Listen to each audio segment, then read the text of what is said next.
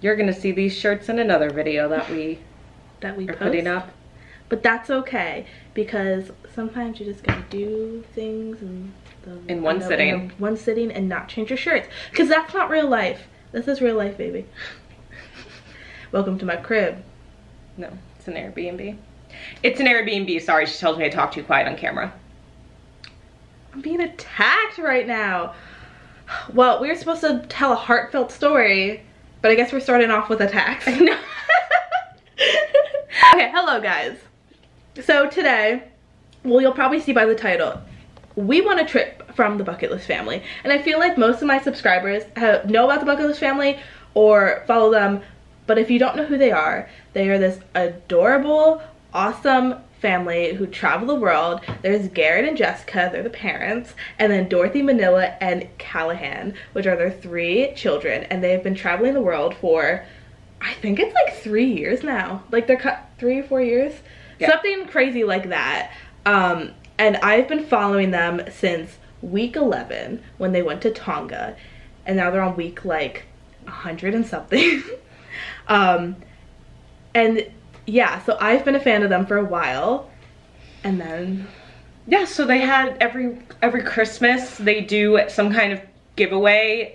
Just they're all about service. Not even a giveaway. It's like they just literally give. They gift people. It's a gift more like that. It's not like a giveaway like tag me in 18 photos. Me and these 18. Do like a loop giveaway. I never do those. No, me neither. So they had a thing. Emma was like, "Can you apply for this? Can you write the essay and apply?" She's like, basically, what was the essay? It was, well, we had to nominate somebody. Oh yeah.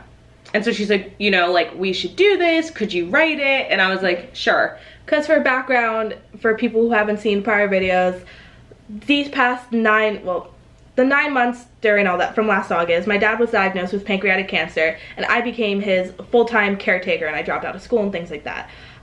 So I thought it'd be interesting, you know, if Summer nominated us. She had a lot of sacrifices as well, to kind of just nominate us, to just kind of see what happened. Yeah, we literally were like, let's try.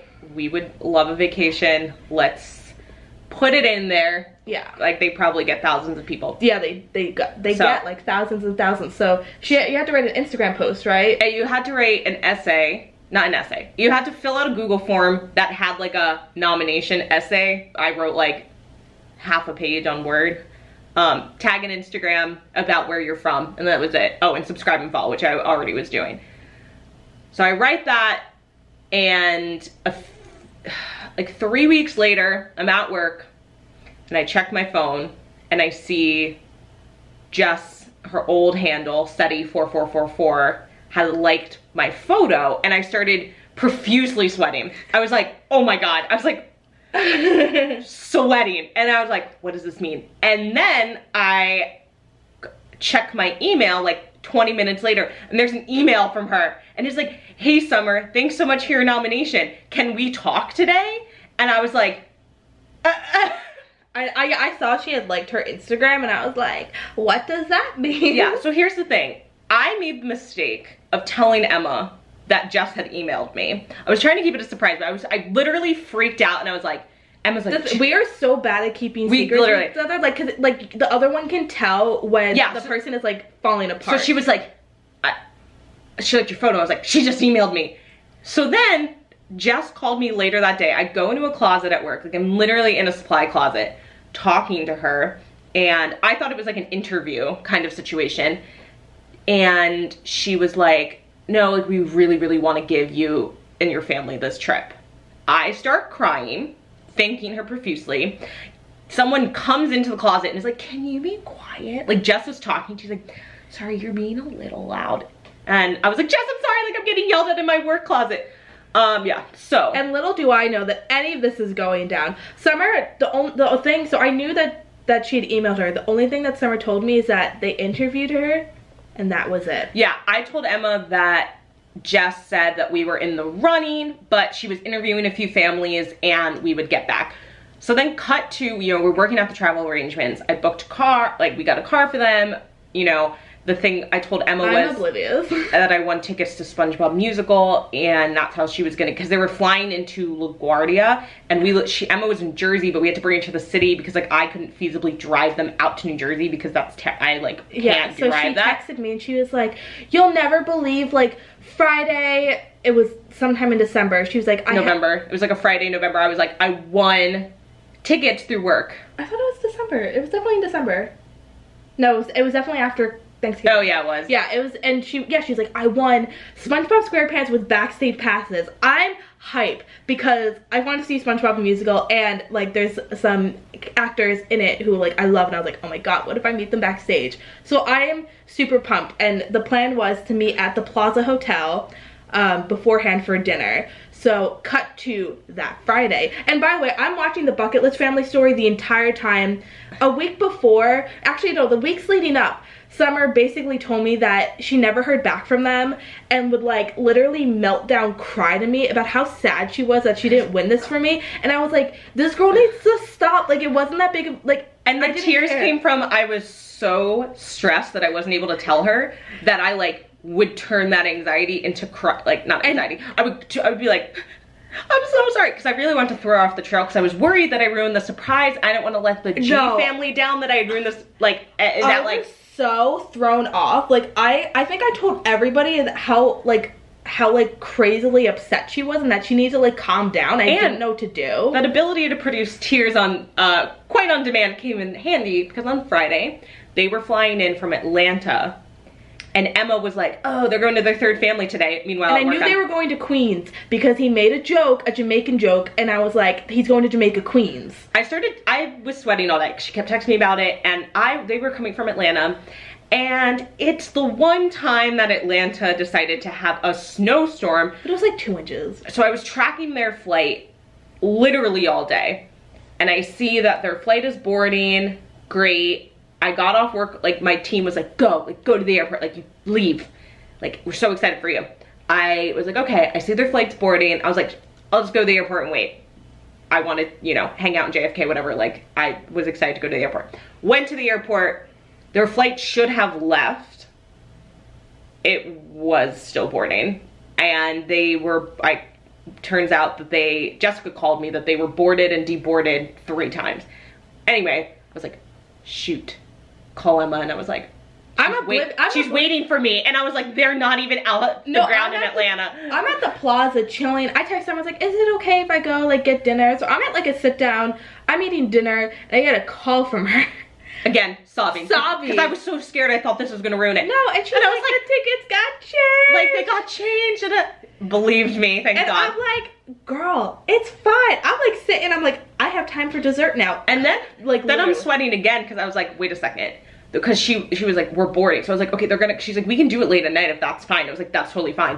So I was like, how am I gonna explain? I mean, like, Emma's gonna expect me home. She thinks I'm at work. I was like, and it was actually totally true. A coworker's last day, and they were going out for drinks. And I was at the airport, and I was like, so through her sob, I was like, do you mind, like, now that I can go out and celebrate her last day? And she's like, totally. I'm at JFK, like, just sitting there, texting my other roommate who's home. I was like, I'm gonna need, like, you can't tell Emma this, he knows everything. I was like, you have to and I've been telling him, I'm like, Summer's been so upset, like I don't know what to do. So I was like, I'm gonna take a car home from the airport, like with them. Like I was like, they might be coming to the apartment. Our roommate Steven is like, I'm on it. He's like low-key cleaning in case they have to come tonight. Yeah, the apartment was like slightly suspiciously clean. No, because they weren't supposed to come at all that first time.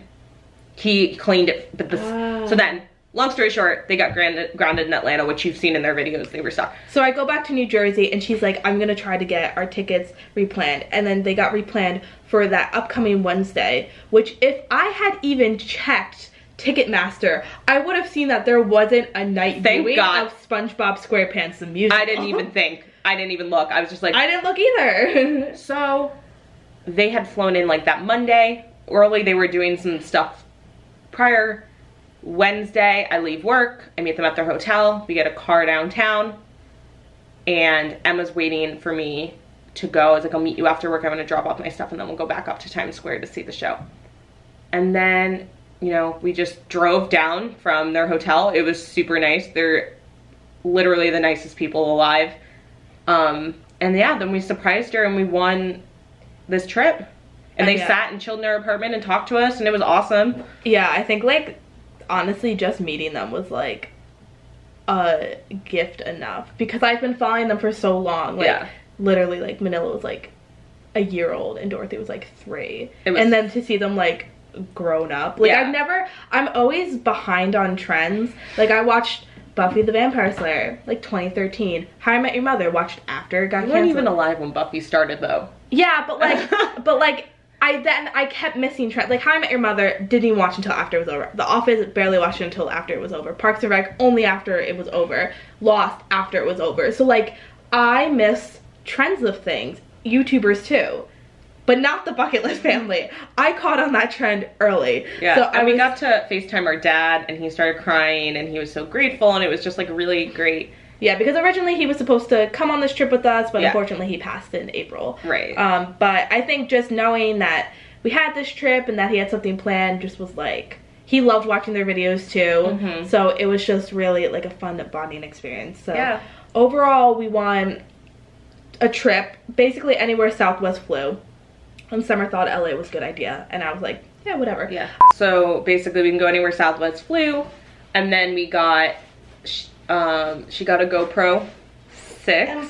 Yeah. And this backpack. Which, okay, sliding back into my chair.